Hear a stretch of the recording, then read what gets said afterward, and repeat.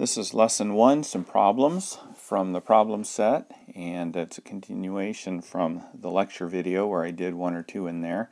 So let's go ahead and look at one like number 14, and it gives us 3/5 plus 1/8 plus 1/8.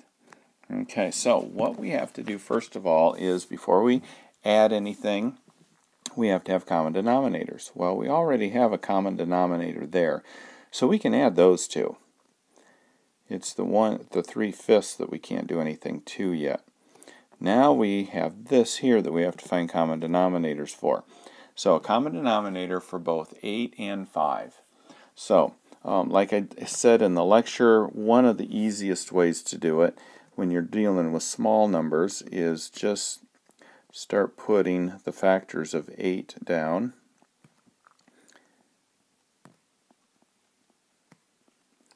Just put a few of them on there, and then we'll do our 5s. And then when we run into a common number, we stop. Okay, so we have a 40 there and a 40 there, so that's our common denominator.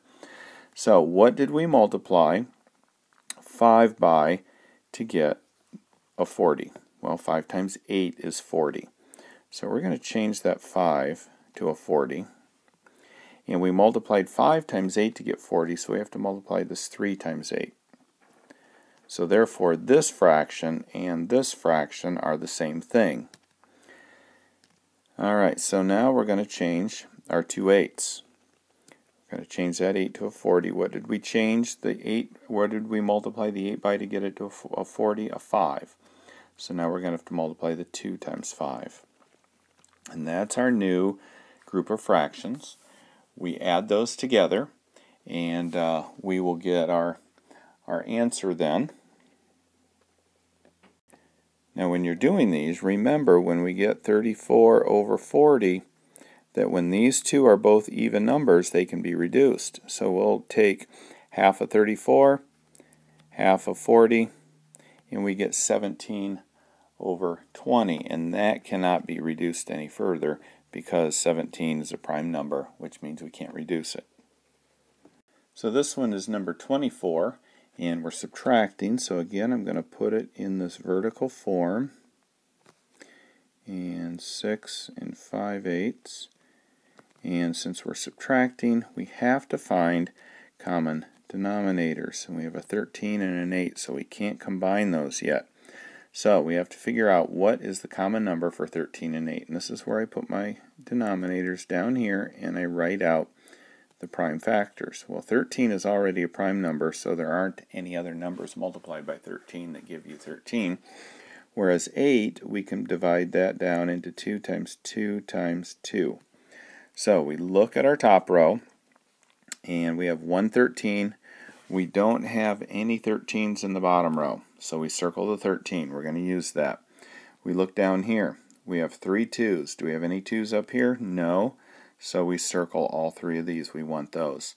So we multiply everything that's circled, 13 times 2 times 2 times 2, and that ends up being our common denominator. So our common denominator in this case is 104. So we have 43, and instead of a 13 we're going to put 104. And we have a 6, and instead of an 8 for 5/8 we're going to put 104. So now we have to figure out what did we multiply 13 by to get 104, and then what did we multiply 8 by in order to get 104, and that's what we'll multiply our numerators by. Alright, so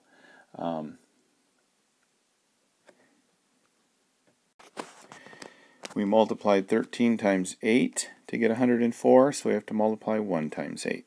So that gives us an 8 up here.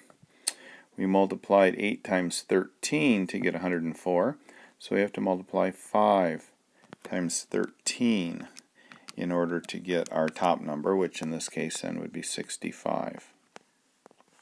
And we're subtracting. Now remember, we can't subtract here because our top number 8 minus 65, we can't subtract those. So this is where we borrow again. So we're going to borrow 1 from the 43. So we're going to change that. I'll put that in red here. We're going to change that to a 42.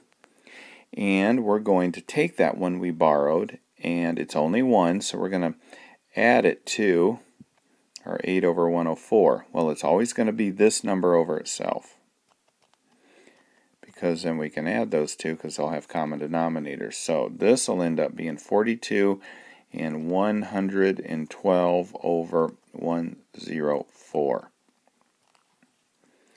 And this will stay the same. We didn't do anything to this one.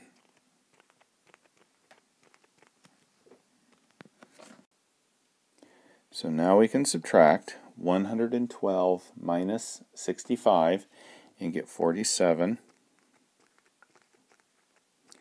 And we can take 42 minus 6 and get 36.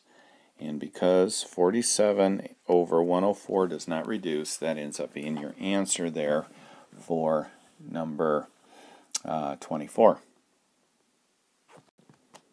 So now let's look at number 28.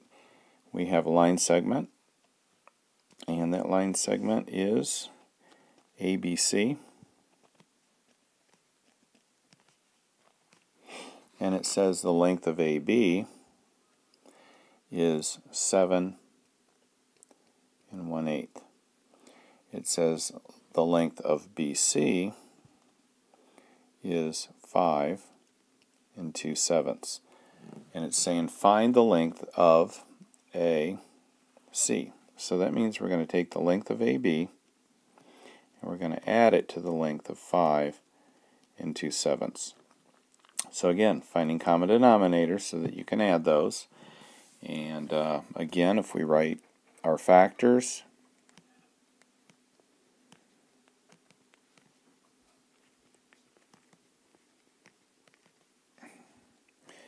uh, 56, 64. So those are factors of 8. 7 would be 7, 14, 21, 28, 35. This is why it's good to know your multiplication tables. Oh, there it is right there. Okay, so we're going to change that 7 1/8 to, we're going to put a 56 under there. So what did we multiply 8 by to get 56? Well, one easy way to figure that out is to look and see how many numbers we took. 1, 2, 3, 4, 5, 6, 7. Okay, it took seven numbers to get to our 56. So we multiplied 8 times 7 to get 56. So we multiply 7 times 1 and get 7. Alright, we're going to change that to a 56. And what did we do to get to a 56? We multiplied 7 times 1, 2, 3, 4, 5, 6, 7, 8. So we multiplied 7 times 8 to get 56. So we have to multiply 8 times 2 to get 16. Now we can add our 7 and our 16 here and get 23 over 56, and our 7 and our 5 together to get 12. And that ends up being our answer.